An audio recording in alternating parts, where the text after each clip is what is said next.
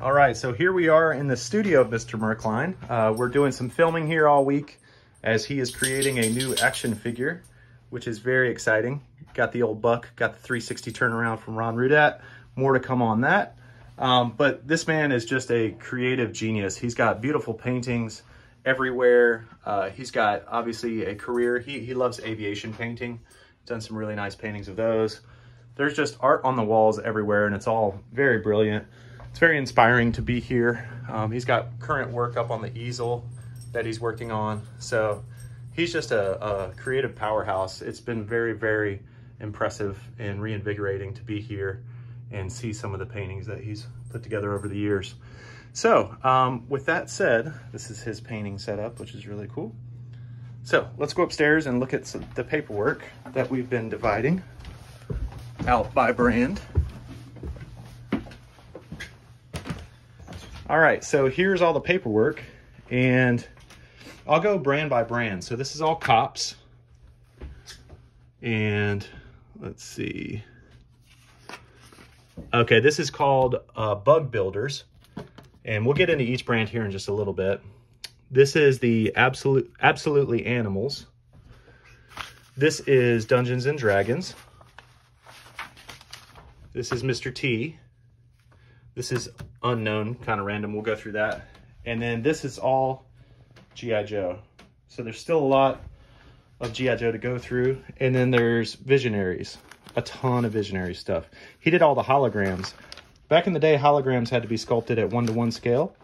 And so he was very sought after for hologram sculpting because working at that scale was quite a challenge.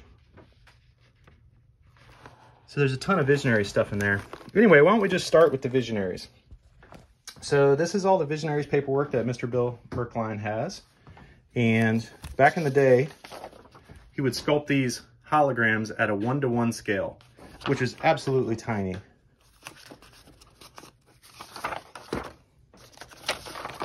So I'll put this up just as a separate Visionaries video, and hopefully those of you fans that are absolute diehard Visionary fans will be able to find and purchase this from Mr. Merklein.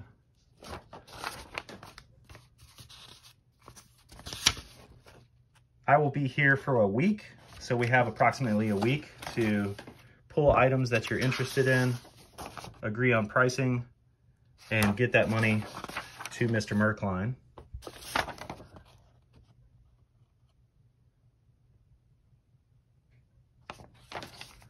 Trying to give you guys a good look at each page because I know there's specific characters you might connect with.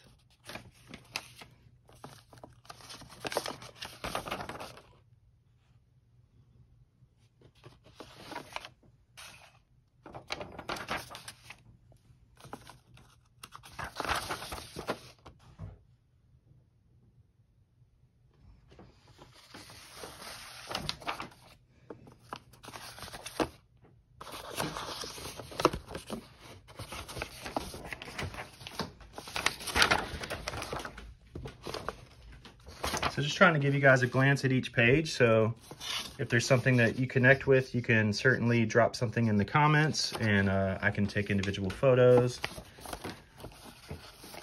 But I would say Visionaries is probably the second most covered brand by this paperwork collection. There's a ton of Visionaries paperwork here. That's why it got its own bin while I was going through it.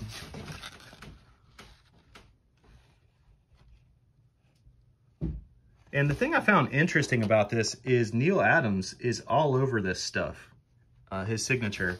I believe, and I also saw Continuity Studios, which is Neal Adams' old studio that Larry Hama used to work out of, I do believe. So, interesting when worlds collide like that. Yeah, see Continuity right there?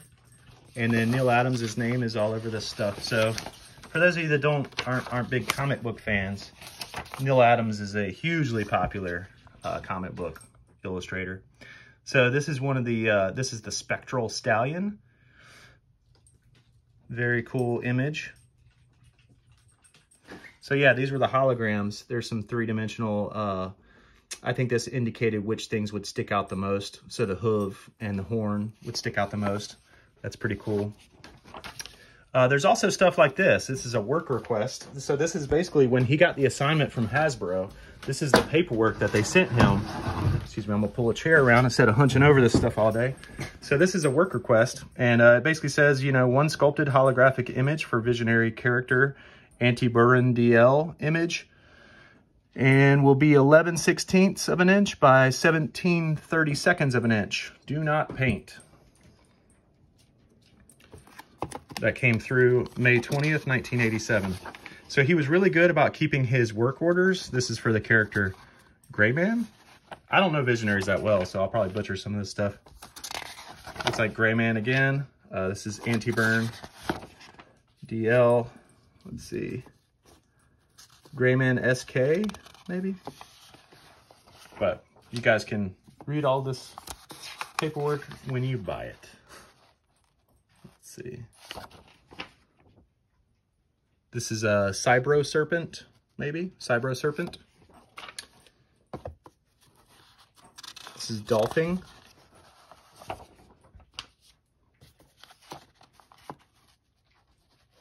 Anti-burn DC.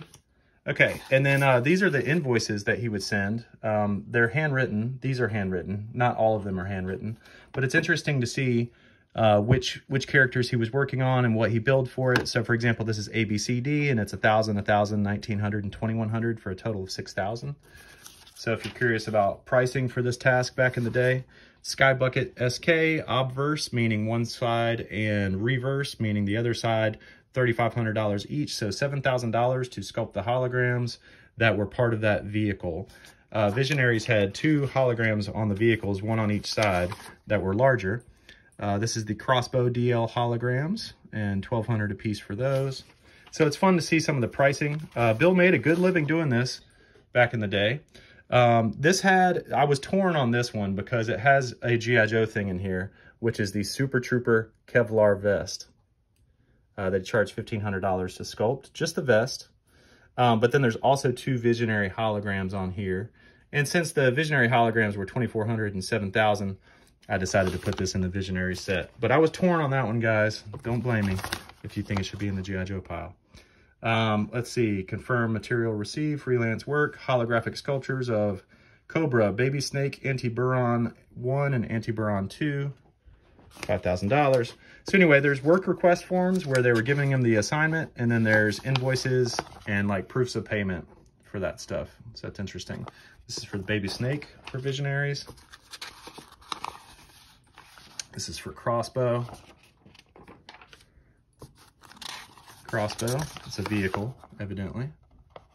Image is the Medusa head, which is really cool. You know, these are all signed and dated. They have target completion dates, like we need this from you by. Let's see.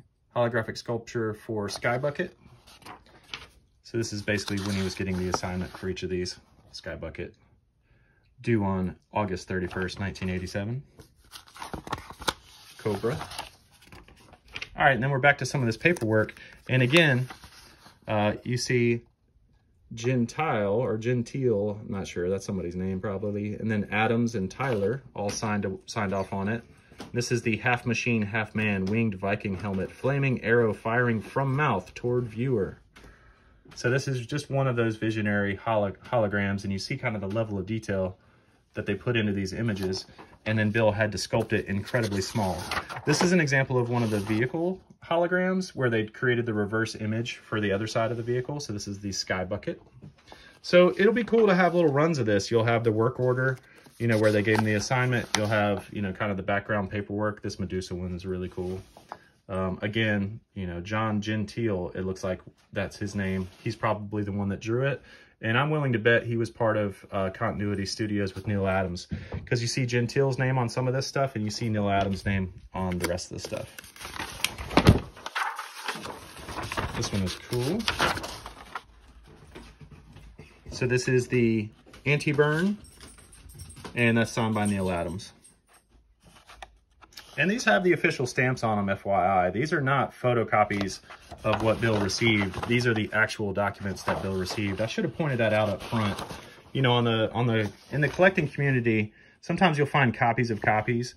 And in my opinion, those shouldn't be worth much at all because those could be modern. These are stamped and original, you know, received by the sculpture department back in June of 1987, for example. So if you're collecting this kind of pre-production paperwork, I would say be on the lookout for any kind of color stamping, and that will be your indicator that it's an actual Hasbro produced an official copy that was sent out to a vendor like Bill Merklein to do the sculpting. If you don't have any of those markers on there, how do you know that you actually have a vintage piece of paperwork? I don't think you do. You know, obviously the paper could be aged and you might be able to tell that way, but outside of that, this one has some red markings on it. Again, just a bunch of holograms, and there's a few of these. There's a couple pages stapled together here, and at least on the back of each page has those stamps. So you know this is the real deal, and obviously I'm coming to you straight from his house, so you know it's the real deal for that purpose. But beyond that, you know, if you ever go to resell these down the road or something, you'll be able to validate that they're authentic and original by those stamps. So that's very important. Here's a note from Ken Ellis, who was Hasbro's manager of sculptors at the time. He worked for Roger Avery for several years, and then I believe Ken Ellis came in maybe underneath Roger, and then eventually Roger left and Ken remained, something to that effect. There's a bunch of hologram drawings on that one. Another large one. These are stapled together, so I'm not going to pull them apart. That's basically like a giant dolphin with like a brain visible. That one's pretty creepy. If I was a kid, I would have been creeped out by that dolphin with his brain hanging out. This is another vehicle. This is the Sky Bucket SK. Really cool illustration on this one. Basically like Zeus riding a unicorn. So he sculpted two of these, and he tried to get Ken Ellis he tried to convince Ken Ellis that you could sculpt one and reverse the image, but they didn't buy off on that, so he sculpted it twice, and he got paid twice, and I guess everybody wins. So there's multiple holograms on that sheet. And then you have some pretty, you know, gigantic fold-outs, but it's supposed to be 1 1/8 and 9/16, so you get the measurements there. This is multiple pages.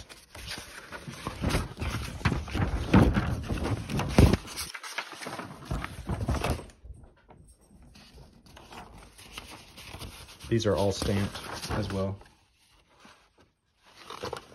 So that's a big packet of 3.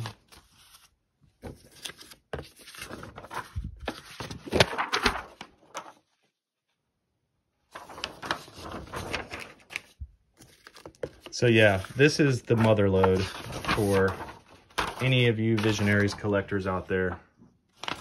Bill has got you covered. And Bill would like to sell these and would like to turn them into cash, and he's got some good plans for that money. So you guys please make generous offers. I know in the G.I.Joe community people pay $100 a sheet to get stuff like this that was used behind the scenes. I've personally bought a lot of stuff from Ron Rudat back in the day, and it was never less than $100 a sheet. So if this stuff means something to you, if this was very special, connected to your childhood, then it's worth it, in my opinion. If this is not very special to you, then don't bid on it, you know? But if you love it and you're thinking, like, look at that Zeus image. That Zeus image is amazing. If you love it and you're thinking you could afford to throw a couple $100, you know, a few $100 up to, depending on how many sheets you want. If you want a dozen sheets, I'm thinking you should be at least in the thousands range. Please reach out and let me know what you would like. Again, this is signed by Neil Adams, and it's stamped. So very cool to get, you know, some Visionary stuff, some Neil Adams work at the same time. And obviously from the studio of Bill Merklein, sometimes with random sketches and stuff on it. So that wraps it up for the Visionaries. Hope you enjoyed the tour. And again, I think the best way going forward to liquidate these and turn these into cash for Mr. Merklein, we're probably going to use Venmo or PayPal.